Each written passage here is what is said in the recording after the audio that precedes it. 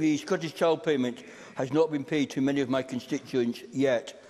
On Monday, I visited a charity who have been trying to help those individuals and was told, don't even bother contacting Social Security Scotland until next month because we can't make that payment.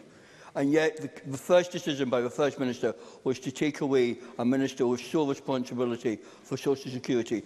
Will he look at that again and apologise to all my constituents and to the hundreds of people across Scotland who are still waiting for that money and there's a system that is simply not working? First Minister.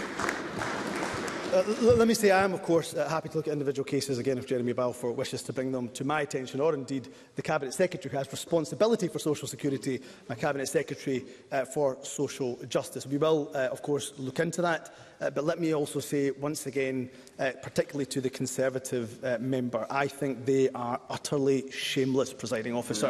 Over a decade of austerity, economic vandalism, which has meant that energy prices are sky high, inflation sky high, a Tory cost of living crisis. They literally took money out of the pockets of those on universal credit during the pandemic. Let me say to Jeremy Balfour, no one believes his crocodile tears for those that are suffering as a result of Tory cruelty, presiding officer.